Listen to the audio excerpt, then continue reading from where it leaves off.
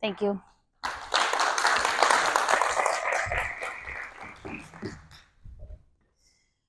Well, thank you guys. We've talked a lot these past days.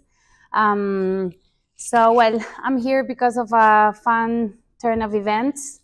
Last year, our management came very excited of things that happened in the ApacheCon, and Javier promised that whomever got a talk accepted here would get the trip paid. So I submitted a proposal hoping I could encourage our team to participate. And I'm here now because mine was accepted. So something that initially was a motivational action for the rest of the team brought me here. So it also forced me to think what I can talk about. You know, you have a lot of technical expertise and background and knowledge, and I do not have any of that. I just try to get our teams to work and that we can achieve things together. So just a little bit about me. I'm from Argentina. I've been with FIDER for the past 4 years, coming from 10 years in working in IT, but not precisely on software because I was coming from the infrastructure world, and a year and a half getting my second born. So I had to start all over. It was quite a challenge getting into fintech, into software, and with the other two around, it became quite a journey. So some of the things that I want to go through is pretty simple, straightforward. Our perception, you know, on Fineract, we all know what we are doing with Fineract, so no need explanation. I want to talk a bit about the flexibility on it that has allowed us to achieve a lot, what we have implemented across the different countries that we support, challenges, some cases that for some reason I consider relevant, and some lessons learned and takeaways that we can take from what we do daily. That is the only thing we do, that is implementing Fineract. So I don't have to explain to any of you what Fineract is. So I'll skip the two first sentences, and usually I give the demos, especially to the Spanish prospects, because we have a team that does the English, but when it comes to Spanish, I'm usually the one that takes it. And I talk with leads and potential clients of all sorts. But the question that usually comes to their mind, and thank you, Diana, for bringing this term back to me, is flexibility, right? We always try to convey that this is a tool that will allow them to grow exponentially as much as their business needs and the budget, right? So we know all the features, everything that happens during any of the products that a customer decides to implement. So we have either an end user, a web, or an app that will connect in order to submit, to do an application, to get accounts open, loan applications, deposits, all the features. I thought this was done because I thought there would be a wider audience that may not know a lot about Fineract, but we know what they do, right? So we know that we manage accounts, loan applications, deposits, transfers, KYC, all that we have across our clients, because none of them have all. No, well, some have all, some have some, but you know, it depends on that. So the project life cycle that we follow for any client of any size or any sort is gathering the requirements and see how much we have to develop from the base instance. We design and plan the implementation, how long it will take. We have a lot of discussions around how to achieve certain requests. We send it to development, QA, and then it goes to deployment and go live. And this is a circle that happens over and over during the life of a client that is under implementation, and some of them that are already live, and for some reason they have a new requirement that we have to add, then the cycle starts again. So we have done many customizations across the clients that we have around the globe. Some of them even were done before I joined Feeder. This having to be here forced me to go back and see, and it was like nice looking back to all of the things that we have done. And to me, nothing is impossible to be done using this tool. When we move forward and certain challenges come up, it's not a bed of roses, but eventually we get there. So on the LATAM region, mainly we have products that behave more complex. You know, we are we have very complex loan management way of functioning, the advanced payments and charges and fees. You know, there are sometimes assassins on how things work. And in the Africa region, where we have most of our clients, what I see is that mainly is products that operate maybe in an apparent simpler way, but they are granted to a larger number of people, right? So what we have to work is on how we manage all those transactions that keep on having. So that gives us a lot to be entertained with, because issues are and requests are of all sorts. So we have done revolving credit, reconciliation, improvement of the jobs to simulate a bank closure, that type that Fineract does not have with the jobs that run by default. Improvements to the cashier module that work separately, usually, and in fact, they're being used as part of an integration with is a digital bank that wants to, for their customers not to go to the physical office. So this has been integrated. It's a touch screen type of work for the cashier to be able to process, not having ever a queue waiting outside. We have done exchange module matrix to define what a certain interest or charge in a percentage will apply based on certain criteria for a client. VAT and CAT calculations, IVA, that is Mexico specific, and Colombia. And also a lot of what we get that seems simple but takes its time is being able to translate the terms for each client that speaks Spanish. In Latin America, we say things differently. So just to customize it to the level that we have English Mexico, we have the the Spanish Mexico, Spanish Guatemala. So all that, so we can even make it more customized to each region. The ones in the middle are some that are related to integrations and reporting. Odoo integrations is also that we manage across many of our clients. And in the Africa region, we have a lot of regulatory reporting that we are managing as the most relevant in the general implementations, bureaus, risk management, and decision engines, okay? Now, the challenge that we usually face are regulatory variations from country to country.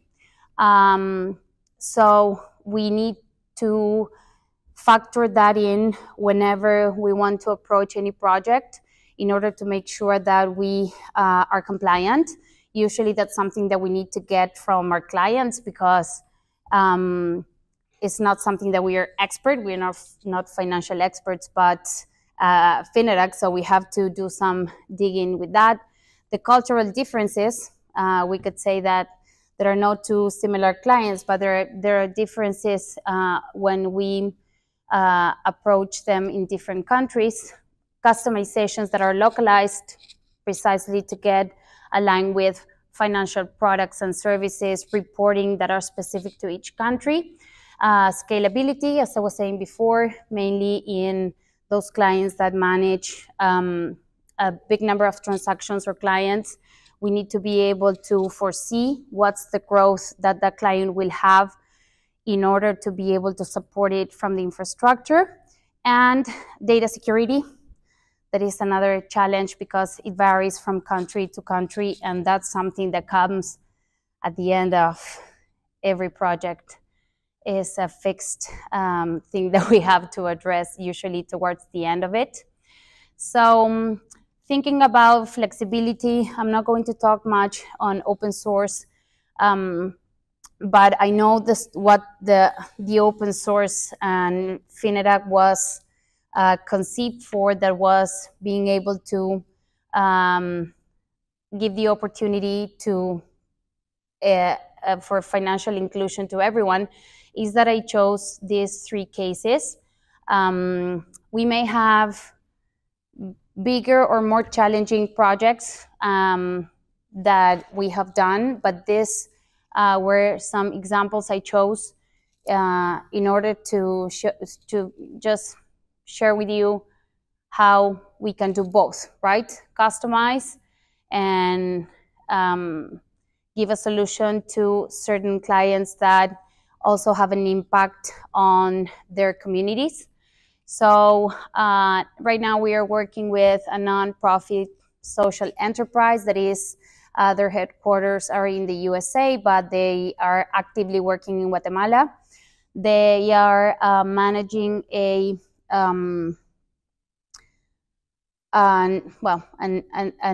NGO, let's say, that allows women that have small businesses to be able to grow. This is a very big, it's a very common way of behaving in some areas of Guatemala. So this project was especially interesting because we are digitalizing all their operation. Right now they have how do they call it, a field officer that goes and takes by paper and with an envelope, literally the money from the women that are part of that group, and goes and takes it to a secretary that takes note. So when we showed them that that was possible with basic developments or customizations, and even not making any changes to the base, they were amazed, right, on what can be reached. I hope they all get to keep their jobs at the end, because this is going to change their lives and the speed in which they can process all their requirements. So for them, we built a specific loan management behavior for communal lending. They were going to a system to check which were blacklisted, and for many factors that they considered, they would define if that client was in the blacklist or not. Well, now that happens based on a matrix that was built on top of Fineract. All the workflow approval process that could not be achieved just with a maker, checker, and roles has been included in the way they operate. And also they use a lot of checks instead of cash, and accounts they don't use transfer because of these communities that live in places that they may not even have access to the internet. So checks was a big module. Then the next case is a bank in Nigeria. Not only they have become a big bank, and they have over 190,000 clients since they went live late in 2019. But this bank, the bank's purpose is also to try to train and help Nigerians to make better decisions and educate them on financial behaviors, right? And the last one is, well, this is a digital bank running fully on Fineract. They have account savings.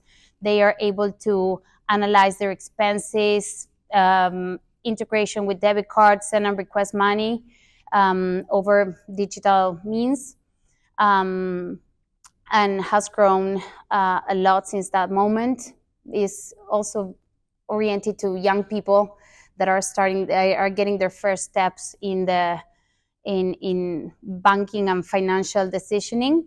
And the last one is a fintech located in Colombia, started very small, and the beginnings of 2020, they already have more than 700,000 clients, and they want to offer financial products 100% digitally in an easy way to get loans for any kind of progression.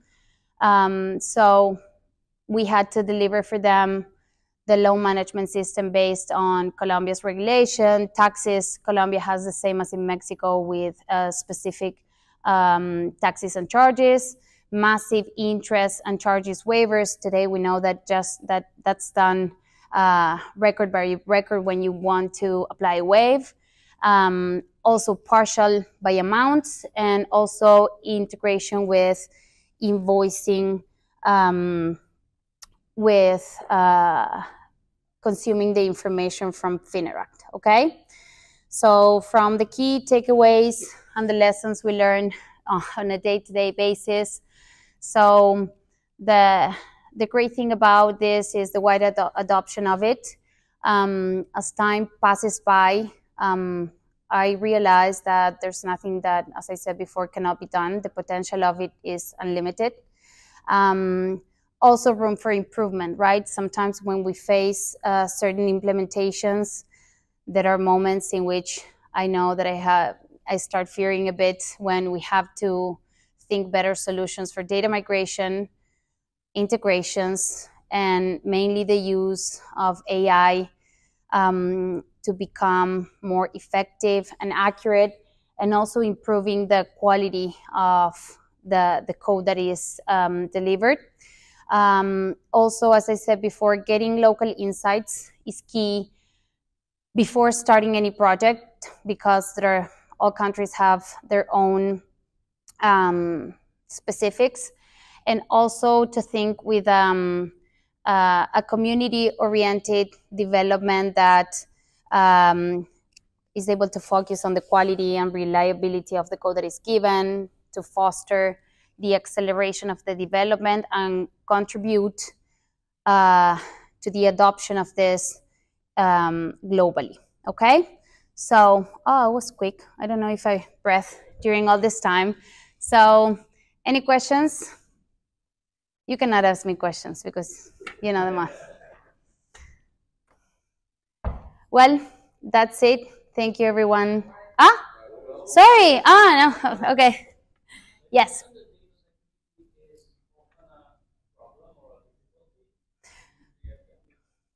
Yes. Well, penetration testing and its results, right? It starts, sometimes it throws results that there are some that a client can live for, but also because of some regulations, there are certain items that they could not live with, right? So when we are getting towards the end of the projects, that when the heavy work starts in trying to get those remediated, not only because it's how the code should be delivered, but there are specifics that they have regulations that force them to have certain audits passed in order to be able to be approved. Yes. The penetration testing, so your clients. Yes. They usually hire third-party vendors to run them. In some cases, we run them to the ones that we have in support proactively. But usually that's something that is handled by the client, but it's code work, so we have to address as we do. But there's proactive also security, pen tests in order to make sure that everything's in a good shape. They only give you insight into the results, basically. Yes. What you have to fix. Yes. So much how they do this. Yes, they submit a report that we review as part of a requirement, usually. Is there any useful feedback on those reports like they pointed out certain problems and then Yes. Yes, in fact, we have worked, it was this couple of months, there was a very interesting audit from one of our clients in Nigeria that we put our efforts in getting them fixed. That's an initiative you can talk to Robert after because he led it, in order to be able to resolve this that we see as a common issue that can be contributed back as part of improving the quality of the code that we all use, right? So yes, we had a nice list that we addressed that has PRs to be. Why are they looking at Robert? No. We have them on our side. No, you're the only Robert. But yes, that's coming. That just happened at the beginning of September. We are working on getting those ready from our side to be, but it was something that had to do with password, nice improvements that will really contribute to the overall project. The interesting thing that we also see sometimes when customers hire third-party security, the visualization of the insights and results is mostly coupled together with the infrastructure security. So sometimes it's hard to couple like this is more infrastructure rather than security. But the ones that so far, like most cases, they're not like talk to people with the issues like there. So yeah, and the ones that we think we're trying to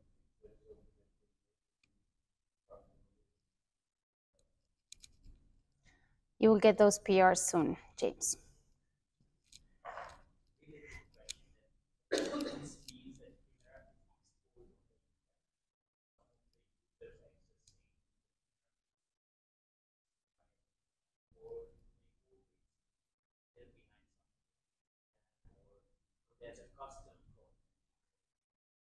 There are some that have a custom, some that even do not use the front end. They just connect with apps. It depends on each in each implementation how they approach and how they decide to go with, right? All those digital banks, they all access through an app, users, customers, and is only maybe their own team's internal loan officers that are working through the UI. Depending on each client has a different way of accessing to it. We usually give our suggestions, but then they have strong, usually technical teams that decide the way to go. But yeah, so some of them use like either public policies, some of them are like custom view, but also like if some clients are actually managing the Russian central back end use of sort of like a protocol. We don't have control over those. Yeah. They normally manage it themselves. Just help.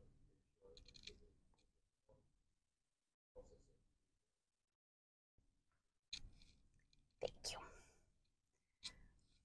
Another one? Yeah.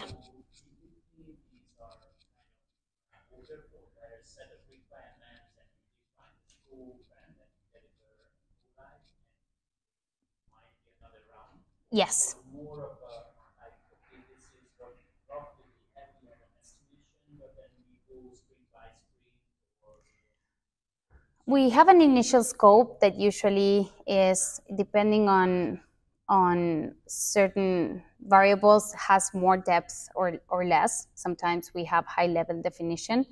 The work that our team does is once we have a certain scope, we work with our counterparts in the client, and we start sprint by sprint grooming, getting requirements and delivering, right? So we do by chunks, but as long as things are being developed, the BAs usually are the ones taking new requirements for the next one. We try that is a process that does not stop, that we don't find gaps of not developing in the middle of the process, right? We try to always have a good backlog of requirements to be taken, and we allocate resources based on until when we have to deliver. If we have room for someone that is able to take, we put extra resources there to work on it. But yeah, we bring them really to the detail, and in that we based our estimations, and we tried from beginning to end not to have gaps in the middle that, we don't know. Sometimes we have to even push our clients to make definitions, right? Because we get to those points that sometimes we move faster than they do in trying to get requirements. So we try to get permanent feedback so as to be able to be one step ahead, and trying to always have something to work on as we do the demo and deliver.